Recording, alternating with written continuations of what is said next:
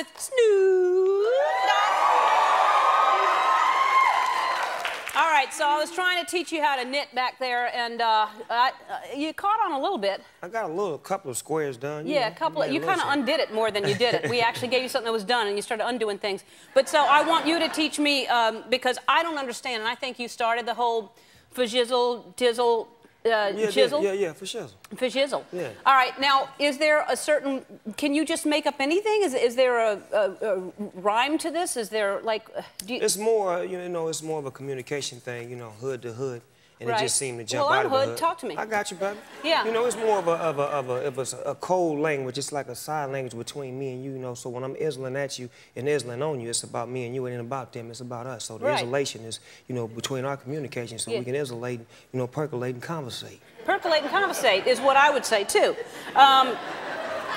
So this would be a kazizzle, a cup. A kiz-up. It's a kiz-up. Yeah, a kiz-up. All right, and the tibili, the table? Tizable. Tizable. Yeah. All right, and the chisair? Yeah, you got that right. Really? Yeah, is it chisair? You got that I stumbled into it. You got that one right. So here's what I'm trying to, because I feel like these words come out of nowhere. You're trying to keep up, and I try to keep up. I watch my BET every day. I'm trying to keep up. Banging and have you heard of gully? Yeah, that's the East Coast terminology. Okay, so what does that mean, gully? I'm from the West Coast. So you don't know what it means? All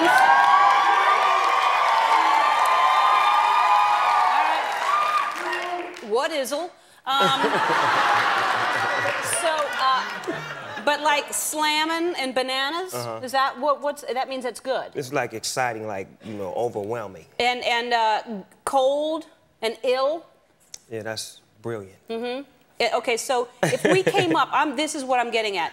Don't you think if you started any word, people would start saying it just because you're throwing it out there, and then we can... Come on, let's do one. All right, I'm thinking like, I'm creaking, like my bones are creaking. Yeah, and Hey, man, don't laugh, wait till it's catching on. My bones is creaking.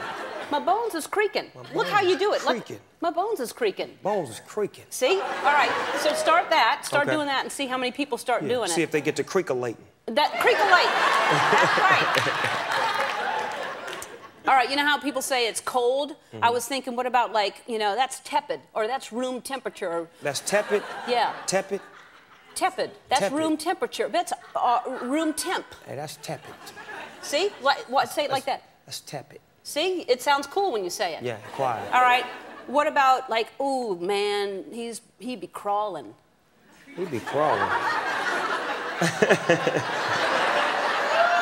Like, you know how somebody that's like chilling, like he's not in a hurry. He'd be crawling. See how cool that sounds? Yeah. All right, so the things you're gonna start catching on, creaking. Creaking. Yeah, my bones be creaking. My bones be creaking. And then crawling. He be crawling. Yeah, and tepid. It's tepid.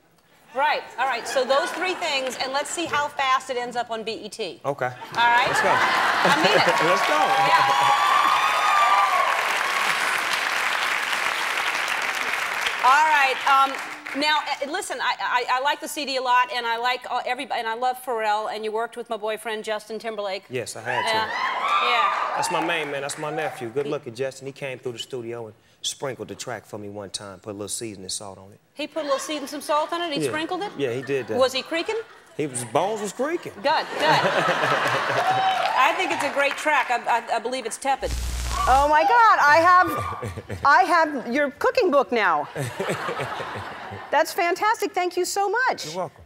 You're welcome. Now, is there pot involved in all of these things? No, actually, there are no recipes that have marijuana infused. I know. No? I wanted to keep it clean.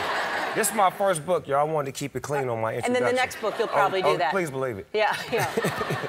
You are busier than, I mean, could you imagine when you started out that your career would not only last this long, but all the different areas that you would go into? Not really, but I've always been like the class clown ever since I was a kid, so I was able to try different things. I was able to be different and not be afraid to go out on a limb and just put my career, put my life, just put everything out there and let people know that I don't care about what you feel. I care about what I feel, and sometimes me feeling good is me expressing myself in different ways and different avenues. And you've done that in so many different avenues. Now you're acting, right? Oh, yeah, I try to do my little thing on screen sometimes. Uh-huh. You did Law & Order. Yeah. and then you did a movie, and then what do you like better, movies or TV? I think probably TV. It's faster. It's faster, yes, and you can mess up more on TV. Well, you also, I mean, well, Martha, you and Martha are fantastic together. That is such a great idea. How that came about and how I didn't think of it, I'm mad. You must have so much fun. I mean, that's like just a joy to do that. I love me some Martha Stewart. She is Justin Bieber, his roast. We started, you know, connecting, and you know, we started talking and chopping it up, and before you know it, we was on screen together. Yeah. Now, do you have a house up there also near her? No. When I go that way, I like to stay at her house. She got a house. Her house is so big. Her horse's house is bigger than my house. Yeah. She's got a lot of horses, too. She got it going on. Yeah.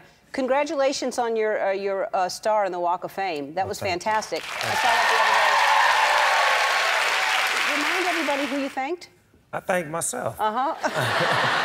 Right. Had you not thanked yourself before? Never. Yeah, that was the first time you thanked yourself? That was the first time I ever thanked myself. I always thank everyone else. When are you not high? Like, are you high now? Yes. Let me say this, Alan. Your bathroom is a nice hot box area. Yeah. I actually shot some footage in there on my Instagram that you'll be able to look at later on in life.